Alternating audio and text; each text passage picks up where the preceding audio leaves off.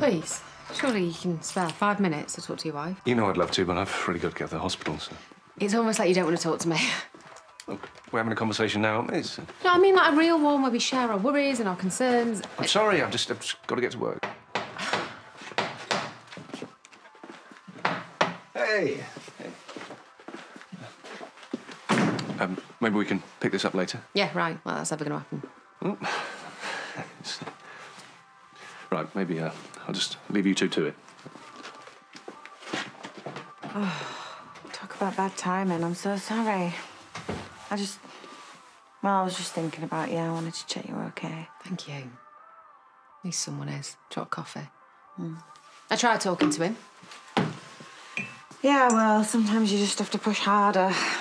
Well, all he's interested in is pretending he's living his old life without me. I mean, that's where he's so keen to get to now. Well, then. At least you know where he is. Maybe you're right. Otherwise, I could be waiting for ages for him to talk to me. Whereas if I go there and confront him, then he's going to have to talk to me.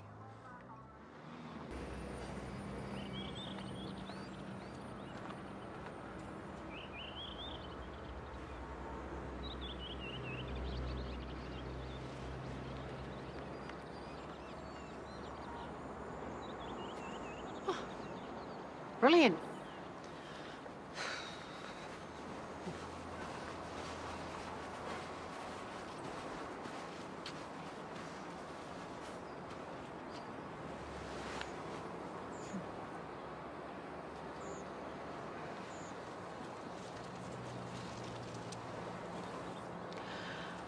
Hey, I'm the last person you expected to see. You could say that, as this is my garden. Oh, sorry, I was looking for someone. Spare me the excuses. My neighbours told me someone keeps turning up.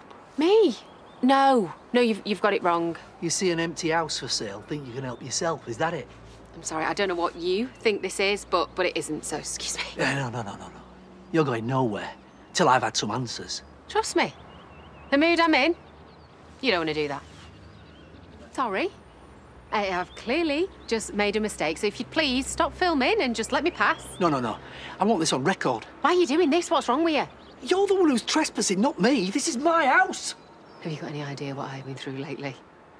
My stepdaughter died. My husband is acting so weird, and my friend has just been killed, so I am seriously... I am. And what's this rubbish, anyway? Why did you do that? Have you got any idea what that means? Do you know what? 2 people can play that game. Get out of my way, or so help me God, the gnome gets it. Called the police. Of course you did. What's going on here? This woman's trespassing on my property. She's deranged. I'm deranged. He's practically holding me hostage. I've got it all here on camera. Oh, film this, you saddo. Right. I want to press charges. Criminal damage. I'll show you criminal damage. Madam. Oh, no, you're not going to arrest me, are you?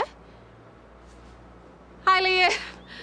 Hi, it's not what it seems. This isn't my best look. You're accusing this woman of smashing your property. You saw her do it. First-degree homicide. It's a fair cop, officer. And trespass and abusive behaviour. I told you I was a woman on the edge and you pushed me right over it. Come on, pack me up, Liam. You know why I'm here. I'm not sure I do. That gnome was a one-off, a collector's piece, a unique selling point. Have you got any idea how long this house has been on the market? Oh, I will buy you a new one. Please don't arrest me. She's been lurking in these bushes for weeks, upsetting the neighbours. Well, maybe I have. There's a good reason for that. I've heard enough excuses. I'm still pressing charges. We'd best sort this out down the station. And you can take your shoddy woodwork with you. If you'd like to come with me.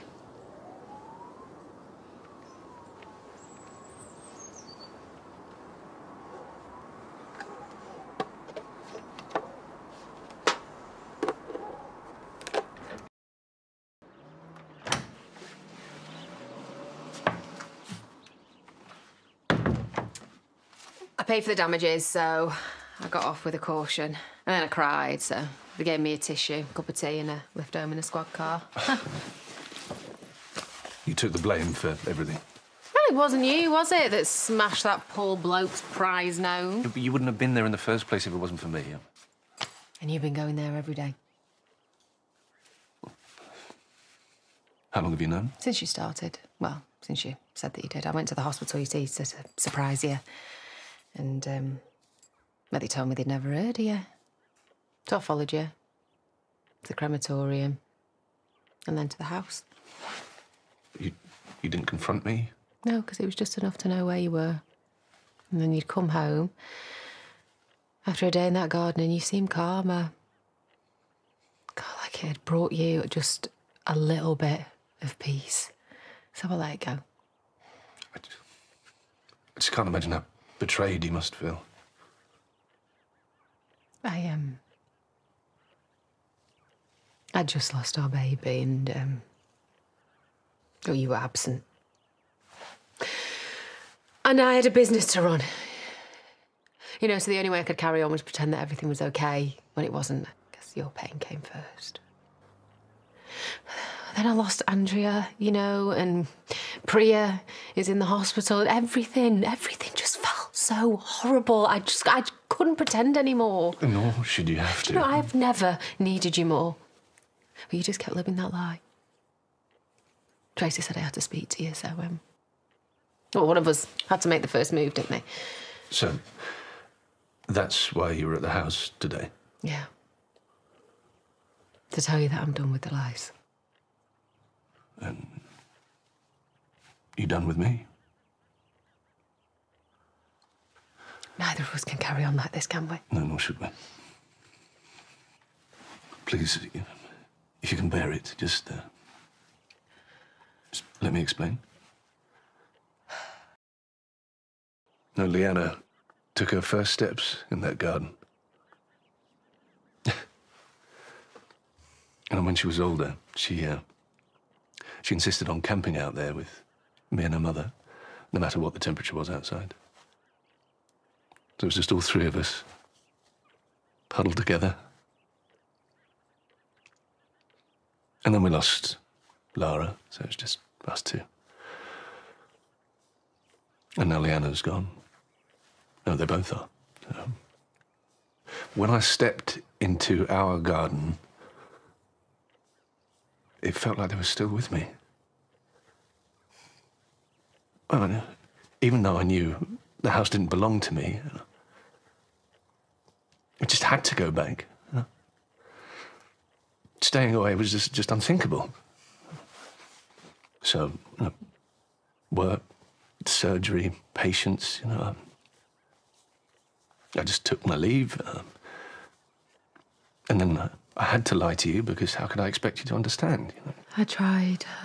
And the more I lied, the more the lie became my truth. And then it was easier to pretend I was working at the hospital than to be honest with the woman that I love more than I can say. We lost our baby. And I failed you. But you've never wavered. No, you have never failed me. It's the living who matter, not the dead. I'm so sorry. Oh, you don't have to be sorry. Look, I want you. I want us.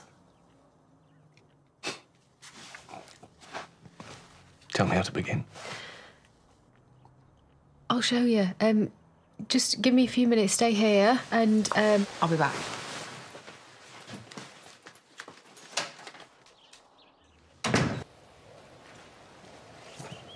Ta-da! I nailed it up, crooked, and I hit my thumb. The birdhouse. The police didn't want it, so I brought it back.